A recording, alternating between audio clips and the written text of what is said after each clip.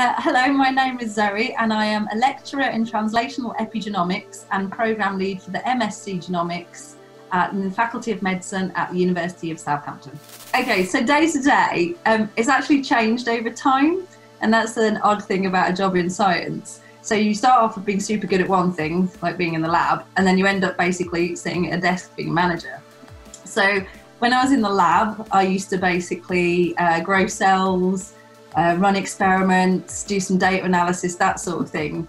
Now I spend all my time writing grants, papers, planning the MSc that I run, the master's degree, and helping students.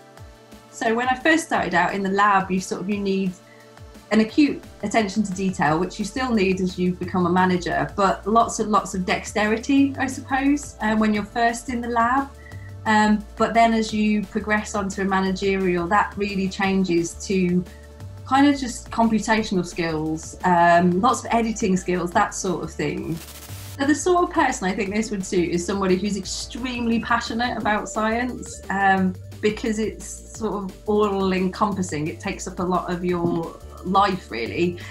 Somebody who wants to learn, who wants to expand their knowledge, who wants to push the boundaries of what we really know, and particularly for what I do, someone who wants to make a difference. So probably the best thing about what I do is the freedom to do what I want, to solve problems, to help people, that kind of thing.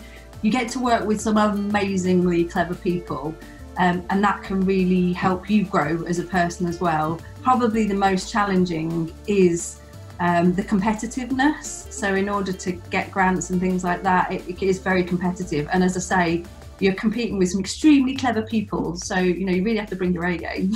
So to do what I do, you definitely need a degree. You need at least 2, maybe 3 degrees. Some people do 3 degrees.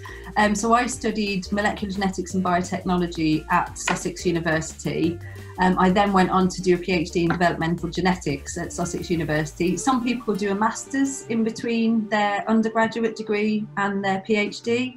And sometimes people do that if they start doing one subject area and then want to specialise in something different.